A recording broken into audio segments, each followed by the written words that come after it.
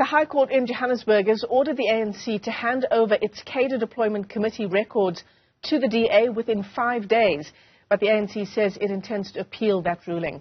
Back in 2021, the DA's Leon Schreiber filed an application for the ANC to hand over these records. In fact, he joins us via our video link this morning for more on the story. Leon, it's great to see you. Thanks very much indeed for coming on. The DA is calling this a groundbreaking judgment.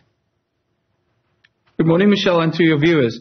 Yes, indeed. It's really a victory for transparency and the rule of law in this case, because what this judgment does is it says that when political parties interfere in the affairs of state, including in this particular case, of course, in appointment processes, then they are not able to hide behind this veil of secrecy that the ANC has really invoked for the last 30 years.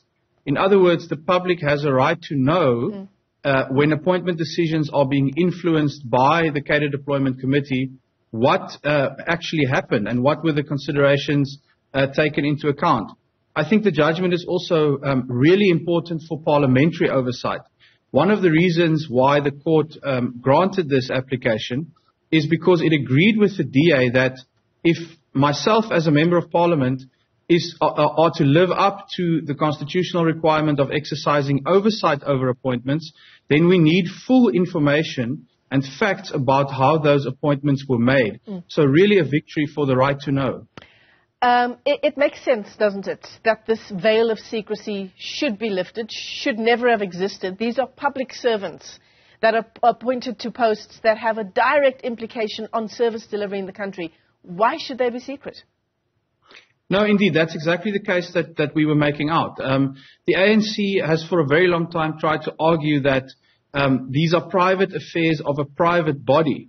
But the problem with that argument, and as the judgment makes clear, is that the decisions and influence that's exercised by the cadre deployment committee is not confined to a private space. These are not people sitting around in a room and just thinking about and talking about things that they want to happen. They influence. They direct as to who should be appointed. And the judgment is crystal clear on this. It says that when the ANC argues these are just recommendations and sometimes they're not taken seriously, it means that there are times when in fact they are implemented and taken seriously. And then they cross the boundary into something that affects my life and your life and the lives of all South Africans. Just think about load shedding and all the quality people at Eskom who may not have been appointed over the years because of cadre deployment. And then you cannot hide behind secrecy because your actions have public consequences. These are WhatsApp messages, they're emails, they're meeting minutes going as far back as 2013, Leon. One can just imagine the kind of information all of us will be able to glean if indeed these records are made public. For example, if appointments were made in a context where there were more qualified people who also put their CVs forward for that particular post. I think that's exactly what we're going to find in these records. I think it's, the ANC's haste to appeal this case just confirms how desperate they are to keep this secret, how desperate they are to hide it from you and me. But I think there's a particular problem with the ANC's conduct in this matter, because you may recall before the Zondo Commission, President Ramaphosa was very specifically asked about this issue for about half a day of his testimony. And one of the issues that Chief Justice Zondo raised at the time was to say, what about this element of secrecy? And he asked the president, do you think it is appropriate when you are influencing the appointment of public servants that influence must be a secret? And the president actually in that moment had no choice but to say, no, actually these things should be made public. But I think the ANC appealing a clear-cut case like this really belies the president's words in that Zondo Commission hearing and really exposes them as being very, very hollow. So the DA will continue to pursue this case, and we're sure at the end of the day we are going to be able to show to the people of South Africa how the cadre deployment committee really laid the foundation for the kind of corruption and service delivery failures we see all around us. And then as chairperson of that cadre deployment committee, I suppose these records, if they are revealed, will also lay bare the president's own complicity in those appointments? Indisputably so. The president was the chairman of that committee from about 2013 while he served as deputy president of the ANC. And every South African knows that the height of state capture and the Zuma years really was from 2013 onwards. So the president, by definition, was involved in decisions around appointments.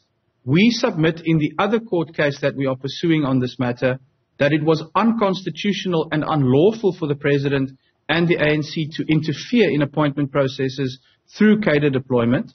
And these minutes, without a doubt, and in fact I believe as likely confirmed by the ANC's desperation to appeal this case and keep these records hidden, are very, very likely to show President Ramaphosa was not an innocent bystander who had no idea what was going on, but was involved in the appointment of the people who captured the state.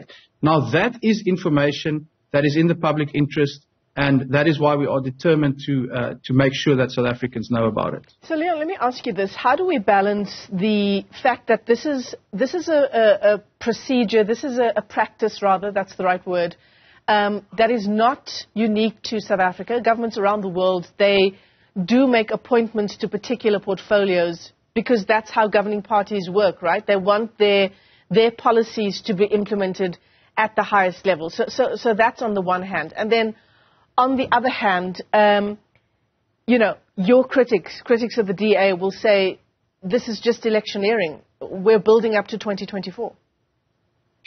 Well, on the second point, I think the important point to make is that the DA and me personally, we have certainly not started this fight yesterday. This particular PIA application was submitted more than 2 years ago at this point, and there are a range of things that the DA has been doing, including writing to the Zondo Commission as far back as 2019 to highlight our concerns about cadre deployment and its role in state capture. So I think every South African knows at this point that this is not a new thing for the DA, and I think that puts paid to that notion. But I think the second point is an important one, and I just want to emphasize something at this point of the conversation. Our broader battle against cadre deployment, of which this particular case is an important victory, is not about political positions.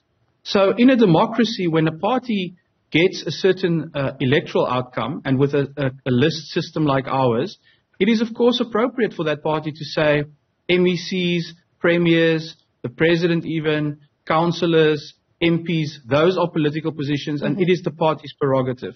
What this is about the professional administration. The heads of department, directors general, heads of state-owned enterprises, municipal managers, those are positions that the Constitution and the Public Service Act make absolutely clear must be appointed on the basis of merit and a competitive and fair selection process.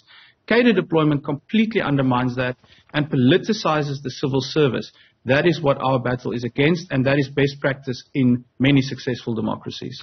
DA MP Leon Schreiber, let me thank you for your time on the AM Report this morning.